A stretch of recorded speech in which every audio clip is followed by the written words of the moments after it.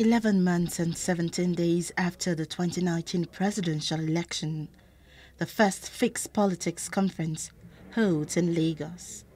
This talk shop focuses on stirring advocacy against bad leadership in Nigeria. It is the Robert BOSCH Academic Conference being facilitated by former ACPN Presidential candidate Oby Ezekwesili to present her research work on changing politics structurally for Africa's prosperity. You need a new political culture that subordinates private interest to the collective welfare. And you can do that by the kind of political class that will emerge different from the current monopoly political class.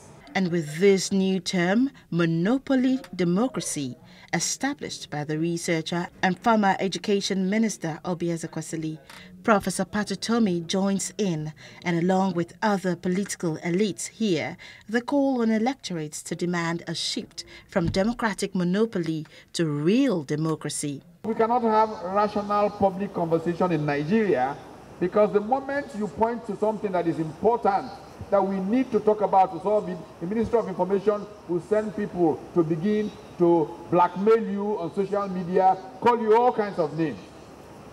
So our country is in a terrible position because we have the wrong people in public office who don't even understand the meaning of public conversation.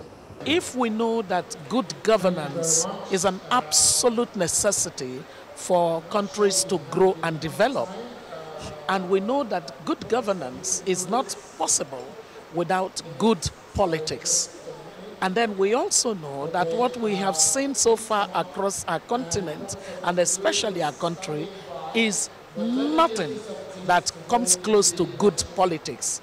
It therefore means that there is a structural issue. As long as you are not tired of giving us bad governance, we will not be tired of being out there, speaking every day, going out every day, talking to the people on the street and letting them know. To break that ceiling, you need to fight. You need to work hard.